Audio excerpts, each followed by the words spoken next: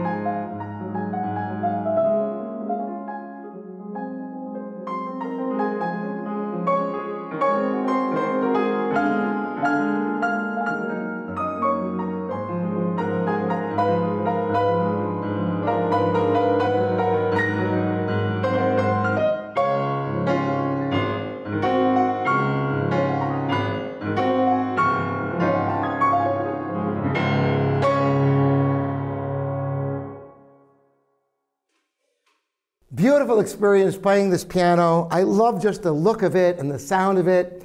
And I said there's a surprise for you. If you watched my last video on Bösendorfer 225, and I talked about how Schumann wrote Chopin, and somehow it didn't make it in the cut, the Chopin movement. So I'm going to play that for you now. So what you're going to hear is Chopin that was written, composed by Schumann.